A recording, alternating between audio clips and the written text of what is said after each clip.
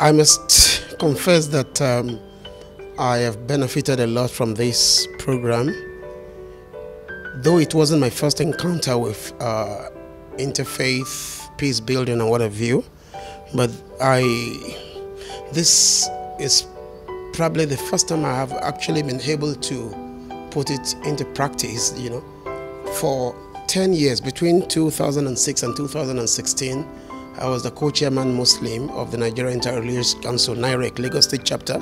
So I am quite familiar with that terrain. Actually, I didn't want to come, because some of my friends said, what is the new thing you're going to learn there? I felt, well, there is nothing wrong in trying, and I'm glad I decided to take up the challenge, because it was during the program that I came in contact with people who were actually victims of crisis situations, who had personal stories to narrate, because they were just like, theories. Oh, these are wonderful theories. You want to talk about them. You want to teach others, but not actually, building peace.